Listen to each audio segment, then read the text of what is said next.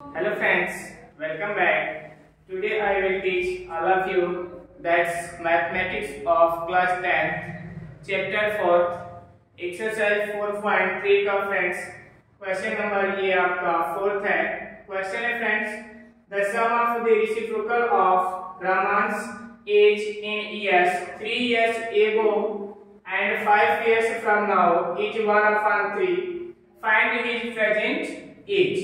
Means कि यहाँ पे क्वेश्चन से आपसे कह रहा है कि रहमान कोई पर्सन है, व्यक्ति है, उनकी एज को कह रहा है कि 3 years ago and after, है ना, प्रेजेंट एज को फाइंड करना है।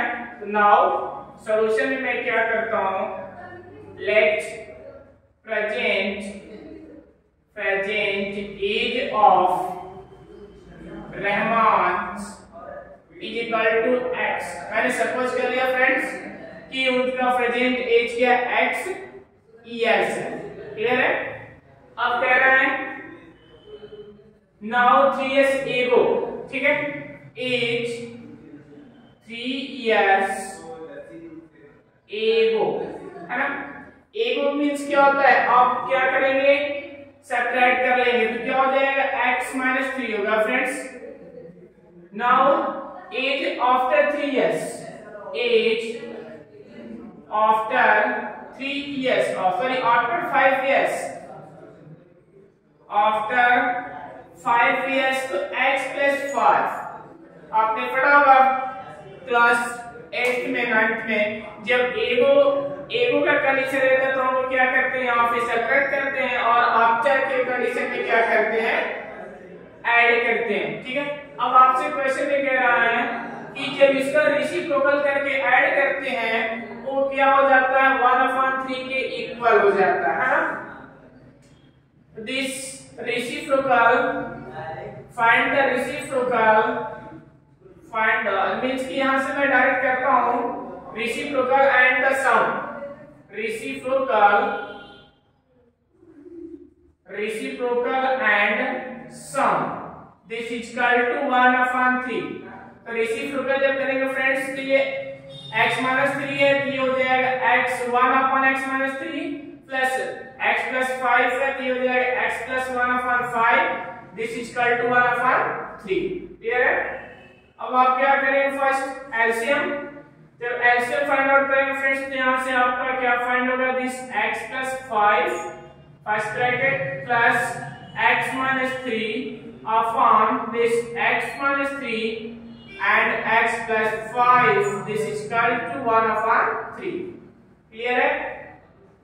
अब यहां से हम ब्रैकेट को फिल करेंगे, फर्स्ट मैं न्यूमरेटर के ब्रैकेट को फिल करता हूं फ्रेंड्स तो यहां से क्या फाइंड होगा, this x plus 5 plus x - 3 upon, ये क्या हो जाएगा यहां से friends, this x into x करेंगे तो x square and this plus 5x, next this minus 3x and plus minus 3 for the 15th, this plus minus 15 is equal to 1/3, clear है।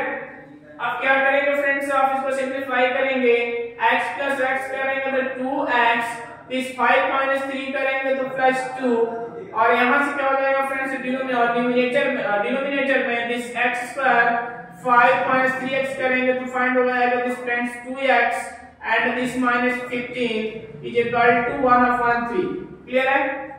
अब यहां से क्या करेंगे फ्रेंड्स, क्रॉस मल्टीप्लिकेशन कर देते हैं, दिस 3 2 जा 6x plus 6, this is equal to, इसको क्रॉस मल्टीप्लाई करेंगे फ्रेंड्स, ट्रांसपोज करेंगे तो क्या फाइंड होगा, this x square plus 2x minus 15, this is equal to 0 minus 15। अब आप क्या करेंगे, इसको ट्रांसपोजिट कर दीजिए, उस साइड लेकर जाएंगे, ट्रांसपोजिशन में x स्क्वायर 6x को ट्रांसपोजिट करेंगे फिर से जाएगा नेगेटिव हो जाएगा तो प्लस 2 - 6 क्या होगा फ्रेंड्स, -4x और प्लस 6 को ट्रांसपोजिट करेंगे तो क्या हो जाएगा -6, तो -15 और -6 को करेंगे तो मिलेगा क्या, फाइंड जाएगा -21, this is equal to 0, clear है। अब आप क्या करेंगे, x² - 4x - 21 को फैक्टराइज कर लीजिए, क्या सिंपल फैक्टराइज हो जाएगा कि नहीं होगा। अगर मैं कहता हूं 7 3 21 हो जाएगा फ्रेंड्स, यहाँ से एक्स स्क्वायर और क्या हो जाएगा minus 7x plus 3x minus 21 equal to 0। 7 minus 4 करेंगे फ्रेंड्स तो आपको फाइंड हो जाएगा 4 माइनस 7 प्लस 3 माइनस 4 फाइंड हो जाएगा और 7 3 21 प्लस माइनस माइनस। अब आप क्या करेंगे फ्रेंड्स यहाँ से x कॉमन लेंगे और यहाँ से 3 कॉमन लेंगे। तो आप x कॉमन लेते हैं तो फाइंड होगा x minus 7 and this plus 3 common लेंगे तो x माइनस 7 फाइंड हो जाएगा दिस इक्वल टू 0। अब क्या फ्रेंड्स यहाँ से x माइनस 3 कॉमन है, x माइनस 7 आपने कॉमन लिया, x plus 3 equal to 0। This equal to if क्या हो जाएगा friends x minus 7 is equal to 0.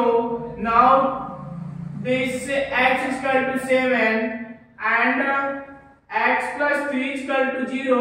Now x is equal to minus 3. तो यहाँ पे x की ट्रू वैल्यू फाइंड करें friends, x is equal to 7 and x is equal to minus 3। तो आप क्या करेंगे जो नेगेटिव वैल्यू है ये पॉसिबल नहीं है, किसी भी एज में नेगेटिव नहीं हो सकता। क्लियर है? यहाँ से प्लस 7 हमारा हो जाएगा। ठीक है, तो जो प्रेजेंट एज है, प्रेजेंट एज आपने क्या लिया x की वैल्यू क्या हो जाएगा 7, इट मींस उसका प्रेजेंट एज क्या हो जाएगा 7 years। रहमान का जो प्रेजेंट एज हो जाएगा फ्रेंड्स वो क्या हो जाएगा 7 years। फ्रेंड्स यदि आपको इस वीडियो से कुछ लगे कि आपको कुछ समझ आ रहा है, कुछ आपके लिए आवश्यक है, तो वीडियो को अपने फ्रेंड्स के साथ शेयर करना नहीं भूलिएगा। Thank you.